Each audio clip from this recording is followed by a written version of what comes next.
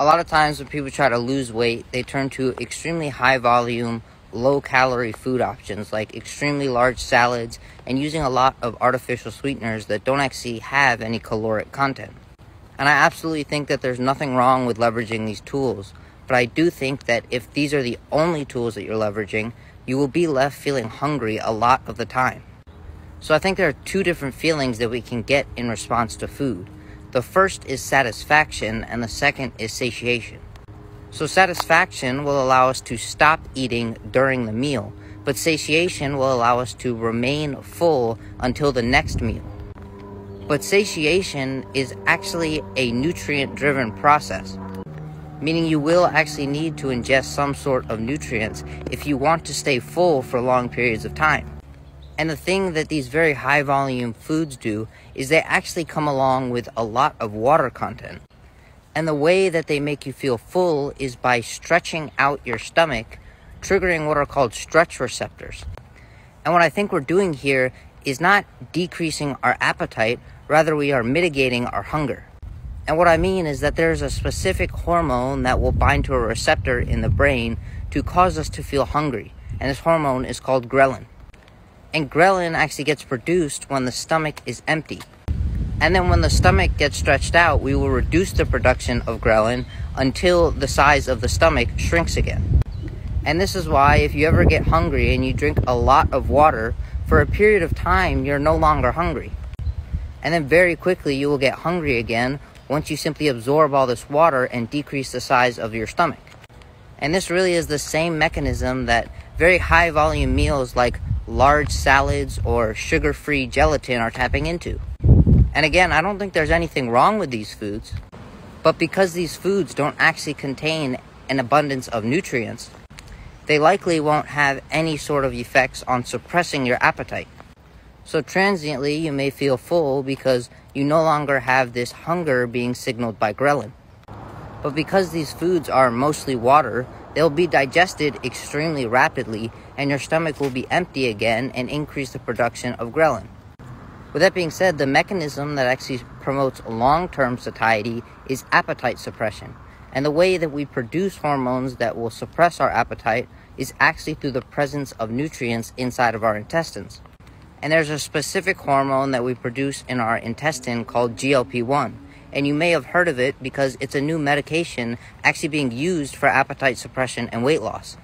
And now the cells in the intestines that produce GLP-1 also produce a few other hormones that work to suppress our hunger. But the very important thing to know about these cells is that they're located near the bottom portion of our intestines. And we will begin to produce these hormones when there are nutrients present in the region of our intestine that contains these cells. But the tricky thing is that these cells are actually located towards the bottom of our intestinal tract. But since we can absorb nutrients throughout the entire intestinal tract, a lot of the nutrients that we eat will actually be absorbed before they make it to this region of the intestine. In essence, the less structure a food has, the quicker it will be absorbed. For example, mashed potatoes are actually absorbed more quickly than a boiled potato. And a burger will be absorbed more quickly than an intact piece of steak. And any sort of liquid will be absorbed the quickest. So the more complex in structure a food is, the slower it will digest, and the more likely it will be to interact with the cells that will produce these satiating hormones. But I think we can actually leverage both satiation and satisfaction. As I mentioned, this process takes foods that digest very slowly. And it takes a fairly long time for these foods to actually travel all the way down our intestines and stimulate the production of these hormones. And this process will probably take around 1 to 2 hours. But by the time we actually receive the signal in our brain that we have enough nutrients to stop eating, we may have accidentally overconsumed. But I did mention that stretching out the stomach causes a very immediate, albeit it's acute, but it is immediate, reduction in hunger.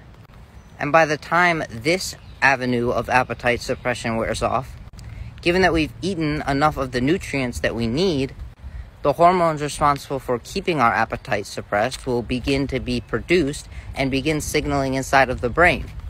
So the best way to do this would actually be to begin your meal with a food that is high in nutrients but has a fairly complex structure.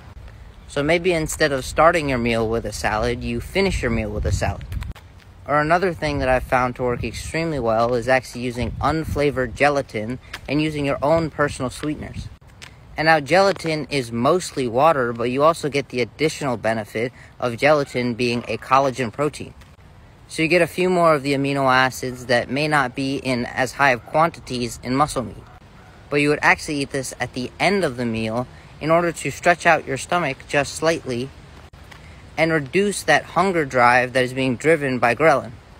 But you would eat this after a very nutrient-dense food, and I think the best example of this would simply just be steak and potatoes. Or if you prefer a lower carbohydrate approach, steak and eggs. So I think to wrap it all up, trying to rely on foods that are extremely high in volume but don't actually come with sufficient energy will leave you feeling hungry a lot of times. In essence, you're really trying to trick your brain, and that never works. But we can utilize this strategy in order to make up for the delayed appetite suppression of nutrient-dense foods.